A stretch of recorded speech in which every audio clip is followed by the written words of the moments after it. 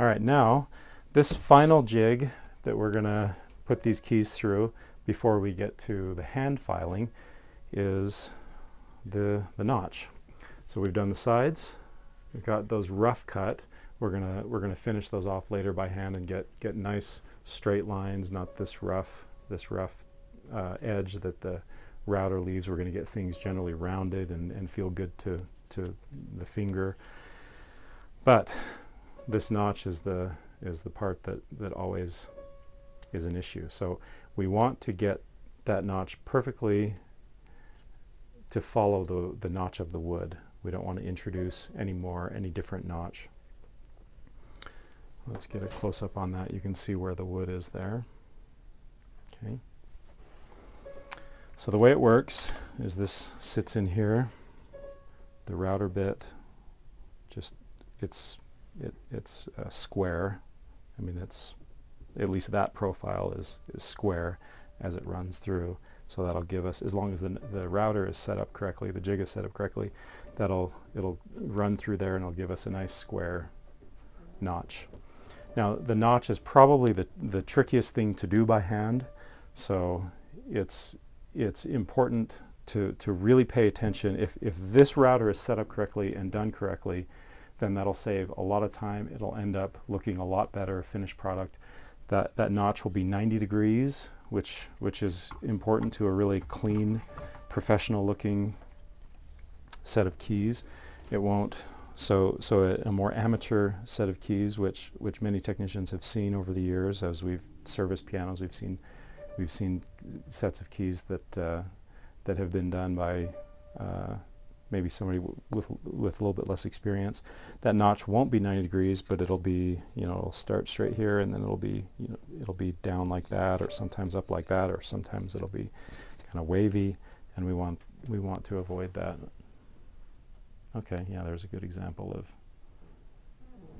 of a notch that's a little bit more amateur. Okay. So we have two dimensions that we're worried about.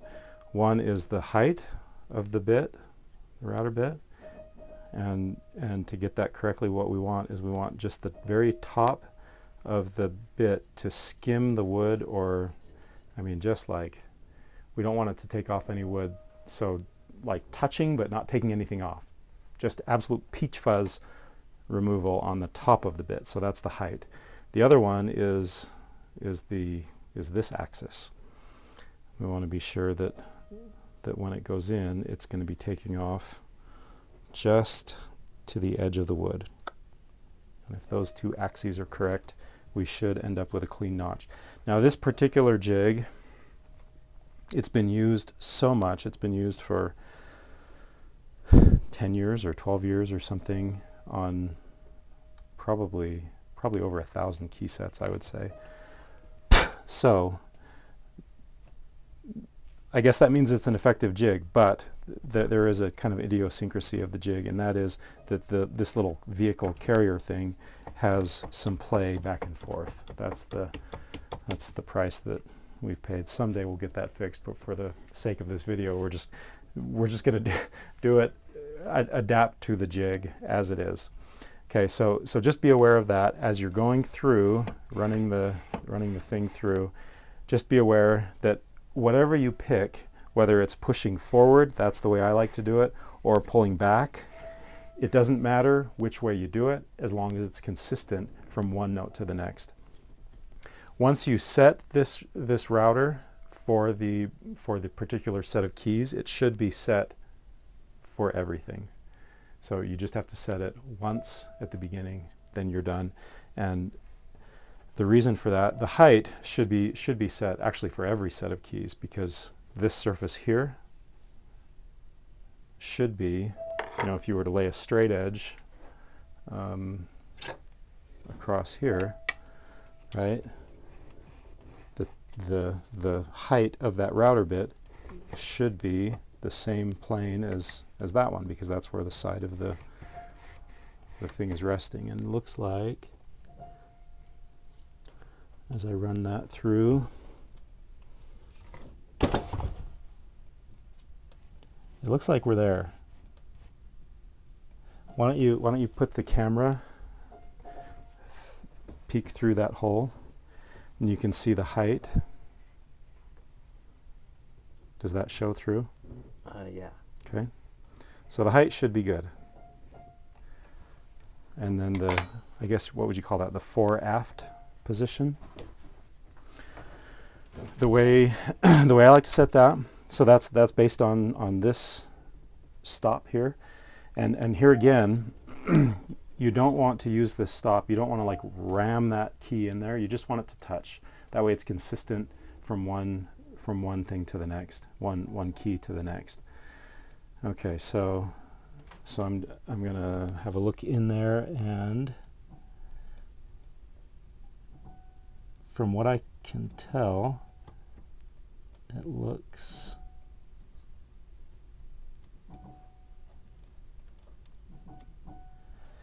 like we're almost there. I want it to come.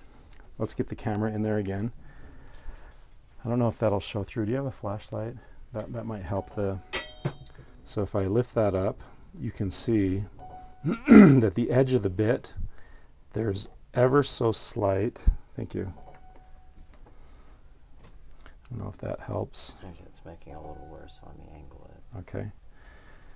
So as I lift that up, you can see that there's a ever so slight little sliver of plastic that would be left there.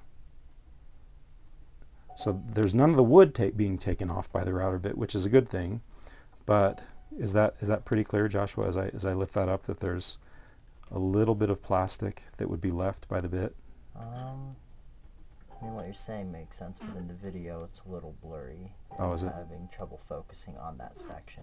Okay. But you can kind of see it in the video. All right. So what I'm going to do, all right, come on back, to make that adjustment. Do you have a flathead screwdriver anywhere?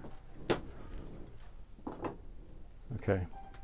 So I want it to come like a, not even a 16th of an inch this direction, meaning I want it to I want that bit right now. Here's a good way to do it. Right now the bit is right about there. I mean, that's an exaggeration. It's just a sliver. The bit is right about there, and I want it to be all the way, not taking off wood, but touching wood. So touching wood here and touching wood there.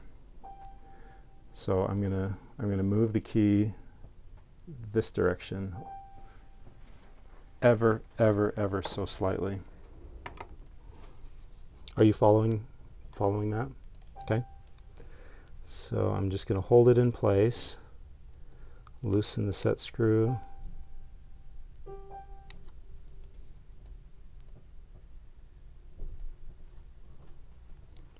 and push it in, tighten that set screw.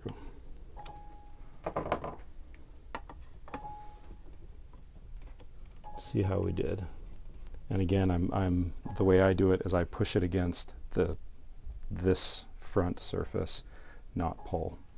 And whatever is comfortable, as long as it's consistent, is just fine. Okay, that looks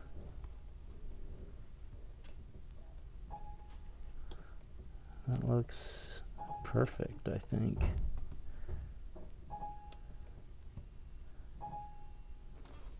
All right, let's see how that goes.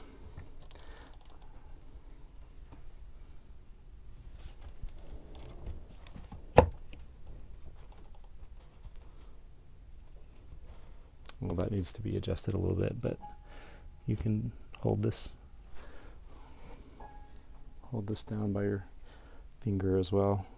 In fact, it might be faster and easier anyway.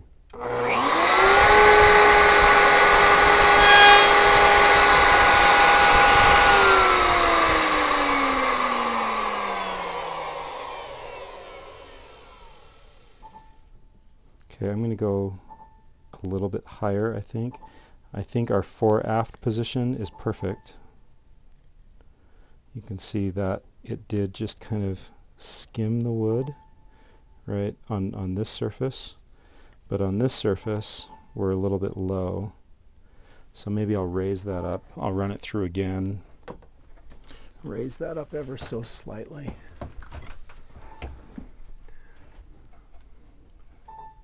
So loosen that.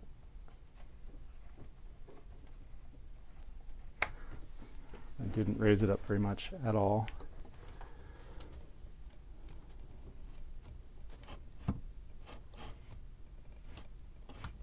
And it was too much, because now it's hitting the wall.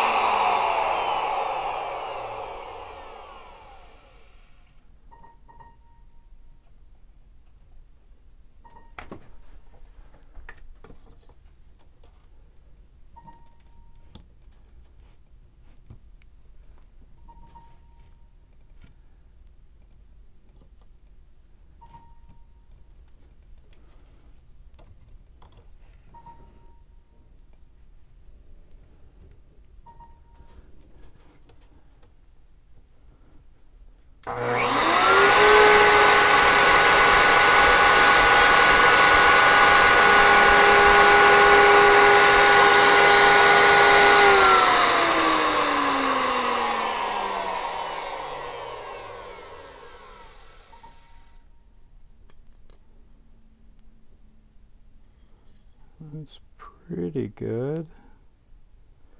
It still definitely needs to be cleaned up with a hand file or sand or a sanding paddle, but I would say that's pretty good. I think we're there. Okay, all set.